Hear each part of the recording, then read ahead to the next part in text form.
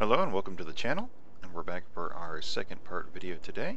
We've gone over the sorters in a previous video. Now we're actually going to go over rotors.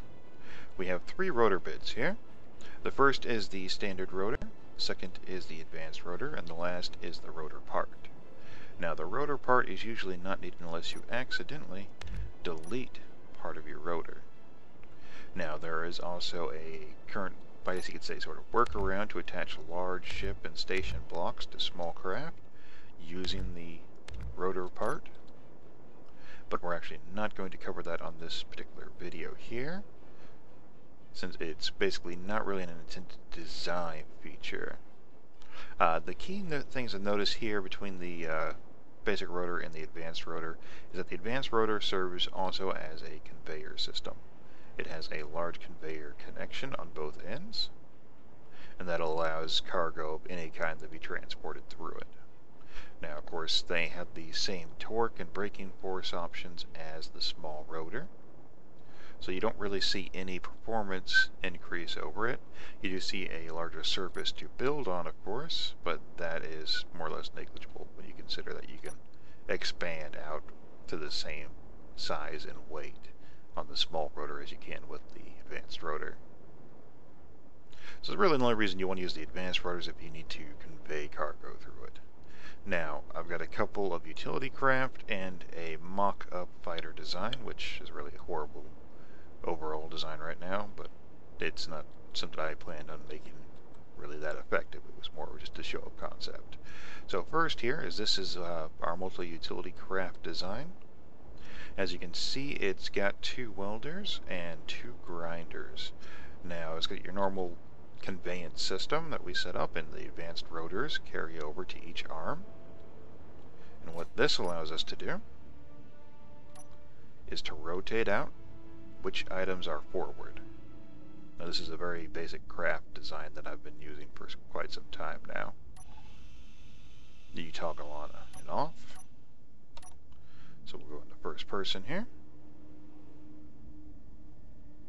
So you can see our welders are in play. We'll turn them on, and we'll move up to this framework here. Now, the only real problem I have with this is, well, two minor problems really, is that the spacing is slightly off, so it's a bit difficult to see where you're hitting or to hit central. Craft is just slightly bulky on the sides because of the arms, but it's still fairly streamlined. Of course, a fixed point craft would do much better for streamlining in space. Now, that advanced rotor system does pull all the parts through the cargo system there, so everything that you weld or grind off will move through the conveyor into the advanced rotor, through the next conveyor, and then into the cargo hold. And then when you dock, either offload or onload as needed. Now, this other one here was actually something I came up with while I was building the other one for the video today. What we have here is the same general premise. It has two welders and two grinders, and instead of using advanced rotor, we're using small rotors. Now, you'll notice how it flips over, and the two items are centralized. They're actually a bit closer to the cockpit in regards to the width, the horizontal direction. So that makes it a bit easier to hit exactly where you're aiming, even with a raised cockpit. And of course, with the connectors, you'll hit P to park. It'll lock those connectors. So that connection is solid all the way through, and it will not rotate around. Now, that there allows you to basically rotate these arms freely without having to make a centralized conveyance system, basically. If you were to do this with a large rotor, or rather advanced rotor, in place of the small rotors, you'd have to put a conveyor or cargo hold, a large medium cargo hold at least, on either end. Actually, it would have to be a large cargo hold or a conveyor. And that would just bulk your utility arms further outward. Of course, you could build it slightly further back, recessed in, to make up for that, but really you're just spending a lot more parts to do this same concept that regards. So, what we have here is we've got it locked. Now, with this, using minimal thrusters, we do have a bit of drag and drift because of the arms. And you do definitely have to consider the actual width of the arms. Now, another alternative to this is to do 90-degree arms instead of the 180, which means basically instead of having them as they are now, you would take, say, the grinder section, you'd cut it off, and you would have it go up. So that would give you a slightly smaller horizontal profile, rather. So here we are going into do a test weld. As you can see, they're a bit more forward, but they're also more centralized.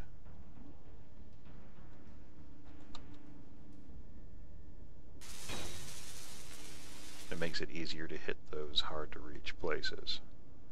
And of course, the same would be true for the grinders. Now, when you go to dock, of course, you'd have to hit P to unlock your arms, and then dock up and hit P again to lock everything together. In other words, you'd have the arms toggled off, and the actual docking system on the back would be toggled on.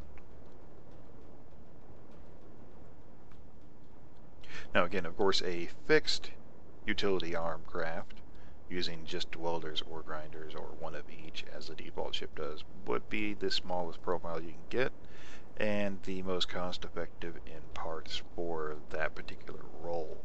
However, when you want to either salvage or construct a large ship at a decent speed, you're going to need at least two. And, of course, why waste resources on building a second ship when you consider that your only additional cost here on this design comes from the arm sections, and we could roughly say that 2/3 of the cost and parts are additional to make this a multi-utility craft versus it being a 2-point fixed craft, as we had discussed and similar to the original constructor design, versus having to build the entire chassis and cargo system all over again for a second craft. Of course, that does have its own risks as far as survival goes, because if you lose it, you lose not only your welder, but your grinder, and any parts that you had in it, obviously. But that really comes down to user control and environmental situations. Now, on to the next one here. This is the fighter craft, which basically the idea behind this is that while you tend to have fixed points for your weapons here, where you cannot really cover those gaps, say you get too close or your enemy's too far away that you can't quite line it up while you're keeping pursuit. Sorry, dog is apparently howling at a siren. Alright, so you can't quite line it up, the enemy keeps falling in between the dots for your fixed weaponry. What this allows is your weapons obviously are rotating around, and you can do in various configurations here. You can do centralized, or you can do like I have here where it's 2 spread points, and that allows you to maximize your chance of engaging enemy fighters and small maneuverable craft or even key systems. So, as you can see, it's got a decent rotation speed, but not ridiculously fast. I have toggled it so that I can turn it on and off. Of course, I did not think that I would need to actually apply braking force. There we go. So while we're firing, you can see how they rotate around.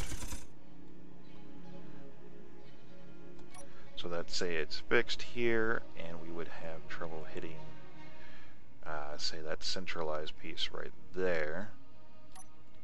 So we just rotate it around, and it cuts through it very easily. It also makes it a bit harder for your enemy to knock off your weapons in combat. Of course, you're going to have a better profile and a lot less resources used on fixed position weapon aircraft. But this does give it a little more, a bit more user friendliness, a little easier to use altogether. Now, we're going to take a look at these. The small and the advanced rotors both have their degrees marked on it. 0, of course, is your default position, and as I'm assuming you know, there's a 360-degree radius all the way around. Now, what that means, of course, is orientation, where it's facing, and where it's stopping. So you have a lower limit and an upper limit. So let's say we put our lower limit here to 0, and our upper limit here to 180.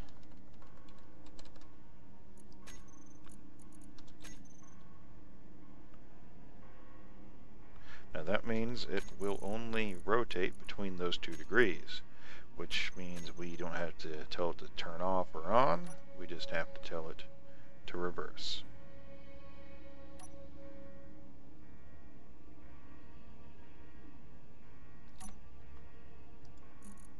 Now velocity is the rotations per minute, the amount of time that it goes around one full circle on its face.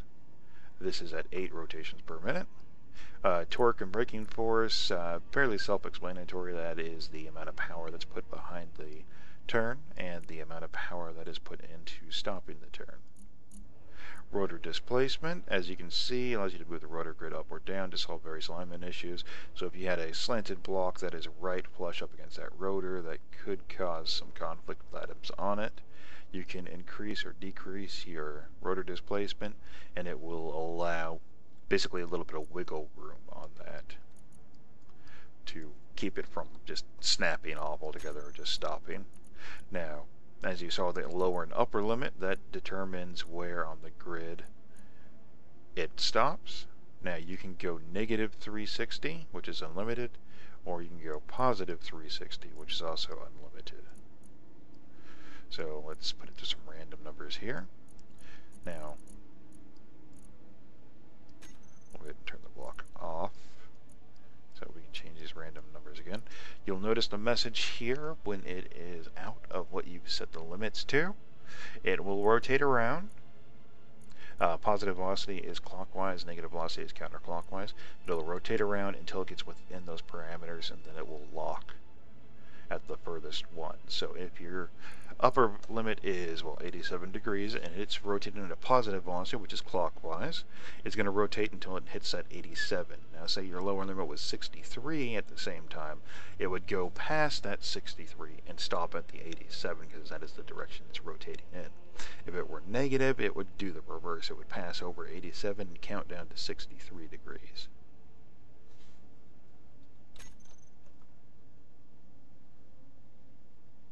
Alright, well that pretty much covers the basics of rotors and their various uses. I hope that video was informative, and as always, have a good day.